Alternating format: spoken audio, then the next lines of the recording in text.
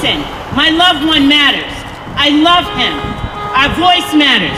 I'm outraged at how you are treating him. I demand you to treat him with the dignity and the respect that he deserves.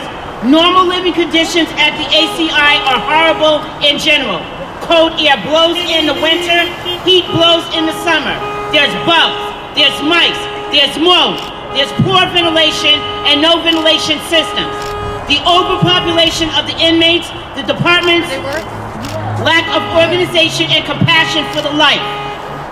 Now that the COVID-19 cases are on the rise, the living conditions are even more horrific. You gave them dirty masks made out of sheets with no way to clean them. There's no bleach in the building, no cleaning being done, no outside time for over a month. There's just 23 hours lockdown, no video visits. Inmates have no way to choose between a shower and a phone call.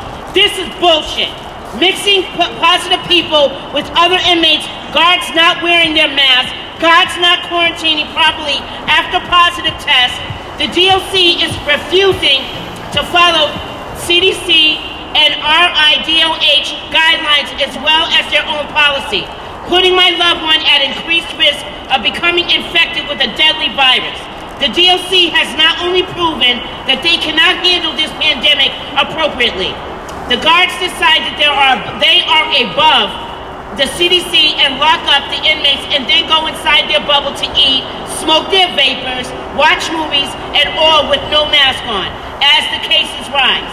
My heart breaks every day, and I'm outraged with what goes under your watch, Gina. You're sweeping everything under the rug, as stated before. Our voice will no longer fall up under deaf ears.